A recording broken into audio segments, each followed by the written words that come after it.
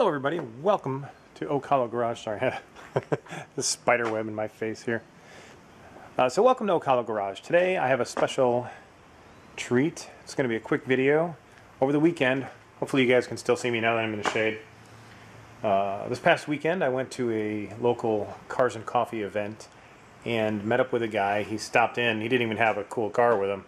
He just stopped in with his everyday car and was excited to see the Datsun and started talking to me. And apparently he owns 3 Scarabs and has 5 of them in his garage at home.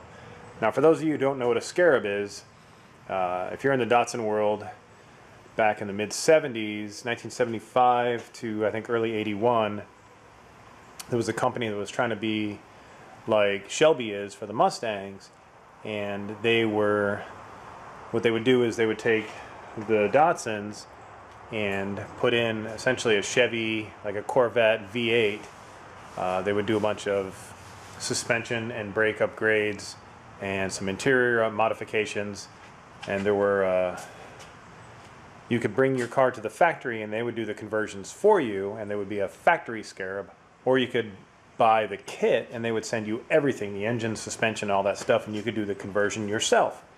And they had a bunch of different options. They had fender flares and fins and different options you could choose from. As best as they can tell, there were only somewhere around 40 factory Scarabs produced. And this guy that I was talking to owns 2 factory ones, 1 kit, and he had 2 other factory ones in his garage. So this guy essentially has 10% of the Scarabs, factory Scarabs ever built, in his garage. And he invited me over to take a look at them, which was really cool. I didn't take any video there. I have a couple pictures which I'll put in this video somewhere, and one of them is, I'm sure I'm going to make that the thumbnail. It's a little clickbait for you guys. But the other cool thing is he wanted to see if I wanted to buy some wheels from him. So I've got some new wheels for my little ugly duckling car here, but it's one of the first steps in making her a little prettier. The cool thing, a couple of cool things about the Scarab guy is he has the very first Scarab ever built at the factory. It's a gold, not sure if it was a 240, I think it was a 240, but anyway, it's the only gold Scarab, and it was the #1 Scarab. So if you actually do a search on the internet right now for Datsun Scarab, you find one that's gold. That's the one this guy has in his garage. If you take a closer look at it, these are the wheels that are on that Scarab.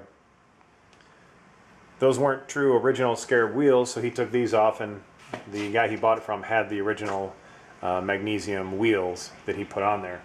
So I have this nice set of Koenigs with some new rubber on them to put on my car that were once dancing around the bottom of the #1 Scarab ever produced. So I think that's kind of cool. I just wanted to share that with you guys. Yeah, hopefully I can take some video of the Scarabs down the road, and we'll get some more info from that guy. But like I said, I just met him, so I didn't want to, jump at him with a video camera and make some demands. But I am going to go over to his place, and we're going to get a new windshield installed, because this one got this big old crack from here up to here, and he's got a windshield that he pulled out of one of the Scarabs in his that he had restored.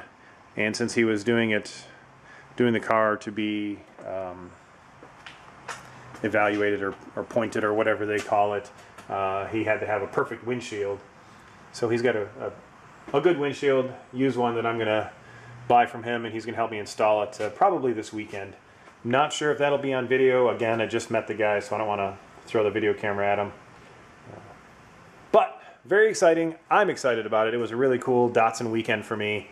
And I just wanted to share that with you guys. So thanks for being patient and tuning in, and I will catch you guys on the next video. Have a good one.